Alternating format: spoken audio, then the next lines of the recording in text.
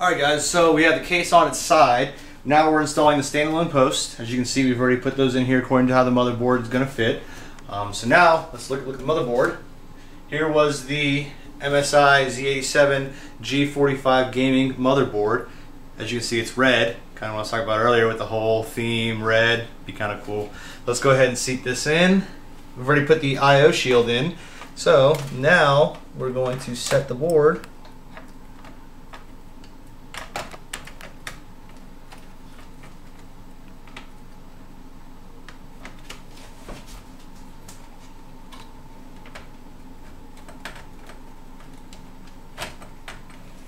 Okay, we're just about there. Alright, now we will go ahead and tighten things down. When you're doing the tightening down, you guys want to make sure that you do it in a cross angle so that way you're not putting unnecessary pressure on the board.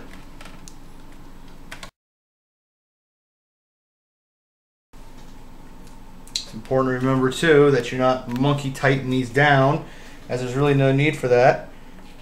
If you start really tightening these down, you guys can stand a really good chance of cracking your board, and nobody wants to crack their new expensive motherboard. Just snug everything up. Not too tight, but just enough snug to it. Alright, so there we go. Motherboard's installed, guys. Alright, so the next thing we're going to do is install the CPU in the computer. On the motherboard, you'll see where the socket is. You have to pull this lever out first. It takes a little bit of power, but you just push it down, kind of pull it out, and it's up. You're going to pull the lever back, and that's going to reveal the socket.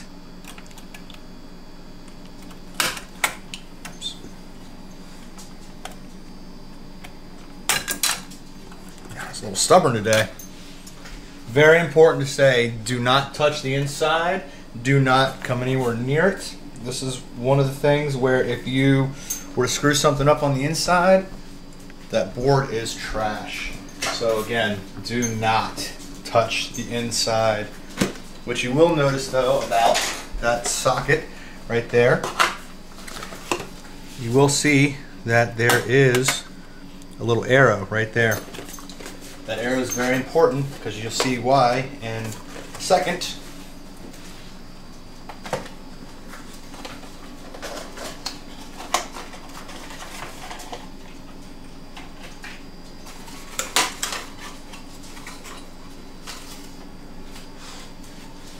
If you look on the actual chip itself, there's an arrow right there. Let's crack this bad boy open a little bit. You'll see there's an arrow right there. When you go to put this in, you make sure to line the arrows up just like that. That's how the pins are supposed to be addressed. It's very important that that's paid attention to, because you'll do some severe damage to it unless you do it exactly the way that it's supposed to be. And don't touch the bottom part. The oils from your hands can fuck it up. Once you drop it in, you want to do a little quick movement to make sure that it's nice and snug. Once that's done, you want to bring the shield back down, just like that. Make sure it hits the grounding screw, the anchor screw. You want to take the lever arm, forcefully bring it down, and tuck it underneath. Processors are now set. Now, on all these Intel, here is your cooler. The Intel ones stock are terrible, they're junk. But since I don't have the water cooling kit yet, we're going to make do. You'll see that there comes a thermal paste on the bottom. The thermal paste that's here, it's terrible. So give me a couple minutes, guys. I'm going to scrape this off, clean it up, and put my own thermal paste on. Alright, so we took the stock cooler for the processor, cleaned off the old thermal paste, and now we're going to be setting this on top of the chip itself. But before we do that, take a little Arctic Silver, and we're going to put it right on top of the chip itself. You want to do it about pea size. So we're going to right in the center.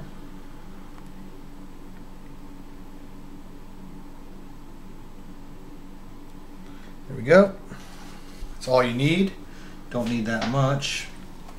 You take it and you want to set it. See, there's already 4 holes right there. They just go right in. You want to push them in until they click, and then you want to turn it counterclockwise to lock them in place. Each go corners again, like we said earlier. You'll hear a little click. Once you hear that little click, you just turn. Locks the things into place. Okay.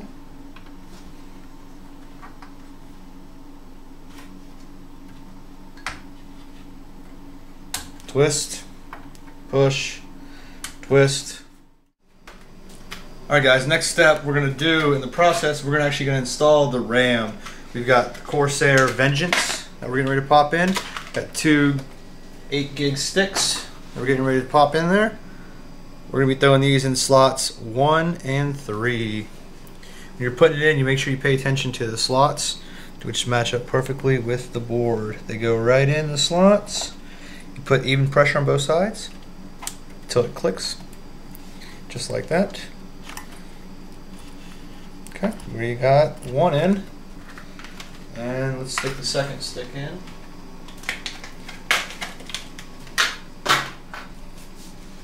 And we're going into 3.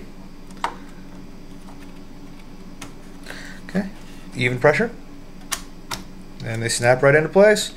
That's the RAM, guys. Alright guys, next step that we're going to do is we're going to go ahead and we're going to install graphics cards.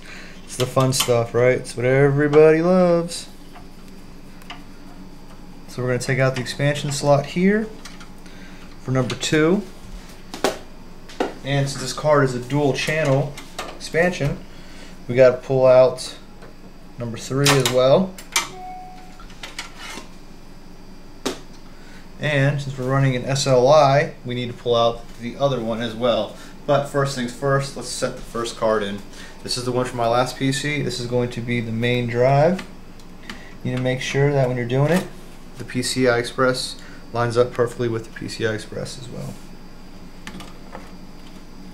And you just take it, firm pressure, and it sits right in there like a glove. Alright.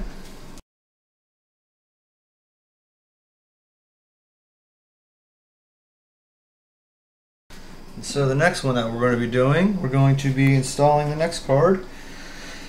That's going in number 5 and number 6.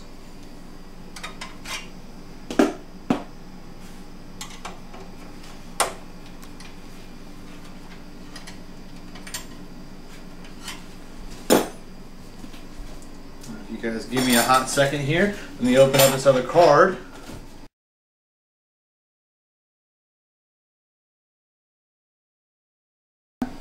And just like the other one, you want to make sure that get the card lined up in the slot.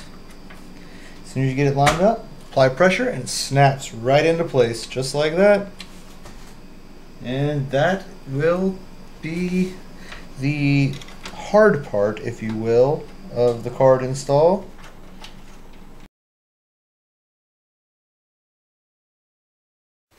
Alright, next step, we're going to go ahead and install the SSD drive.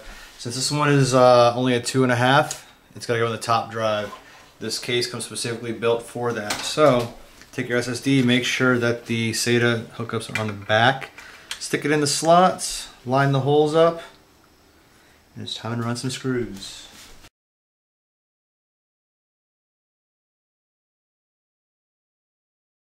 The great thing about this case is once you get the drive set inside the bag here, you literally take it, make sure you drop it back in the same slot, drop it in, put the handle down, click, it's done.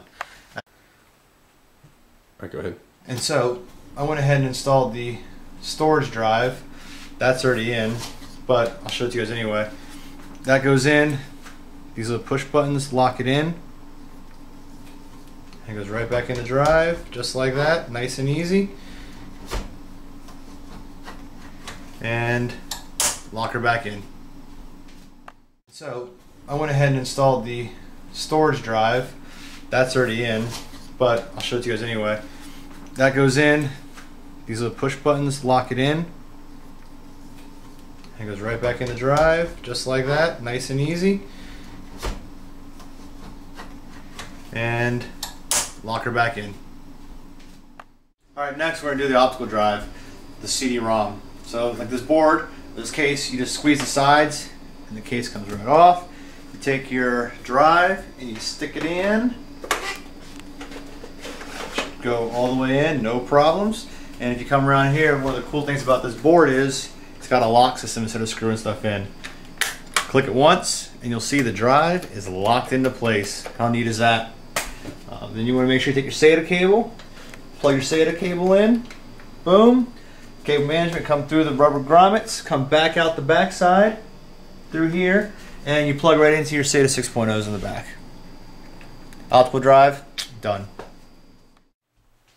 Alright guys, so the next step, we're actually going to install the second fan inside of the case because it only came with one. So we went ahead and removed the top. And what did we find out? Well, come to find out that the fan from Coolmaster that they gave us came with these screws that were literally that big. Can you see that? How are they going to fit in here? Doesn't work. You need a tweaker to get all the way inside of it, but you can't get enough of a torque on the tweaker to turn them into the threads. So we went ahead and pulled the fan that was in the back out, replaced it in the front because we have the screws, and now we're going to put the other fan that we have on the back side, right here. So let us screw this down and we'll be right back with you guys. Alright, so I decided to go ahead and skip the boring part of watching me plug everything in with the power supply, so I went ahead and skipped to the final version of this PC. As you guys can see, everything is done. It's running right now. Let's take a little bit closer look. There's the processor, the fans. You can see the second fan that I installed, the RAM. You can see all the power being plugged in. You'll see that there is one obnoxious cord right there. That's the board power. There's no quicker way to get to that or more efficient way to get to that, unfortunately, so it's going to have to live there. I'm going to have to work that around though when the water cooling kit comes in. As we move on down, the graphics cards, everything's plugged into the board, power supply, plugged into the fan power, and as we come up here you guys can see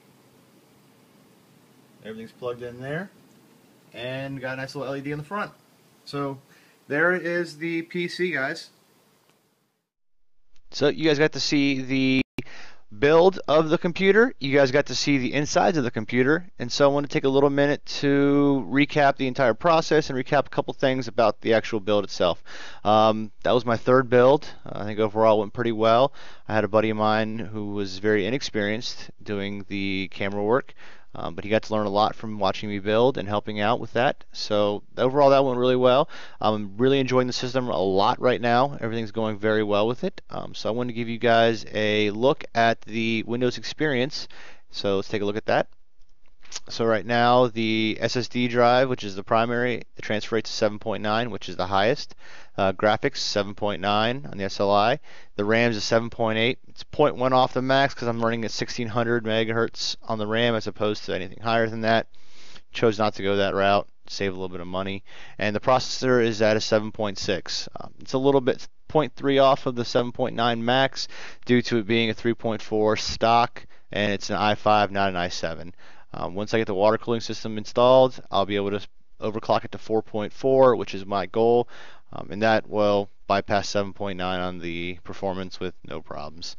So there is the Windows experience part of it, and while we got you guys here, let's take a look, and if you can do me a favor, subscribe to my YouTube channel. You guys can see the link right here, KDOGG1222 with an extra 2 on the end. You can also look up Papertankz and find it that way. Don't forget to follow on Twitter. Twitter name is Papertankz. Like us on Facebook. Look up Papertankz. I do all the giveaways and most of my stuff that I communicate with you guys is through here. I ask you guys what you want to do for Play with Viewer Night on the Twitch TV channel. So there's all that information. And don't forget to follow the Twitch channel as well. That's twitch.tv/Papertankz. Currently Amber is streaming on my account for me, so she's having a little fun here. But yeah, we do a lot of live streaming as well of YouTube videos. So until next time, guys, thank you very much for watching the video. Greatly appreciate the support, and look forward to seeing you guys. Thanks a lot.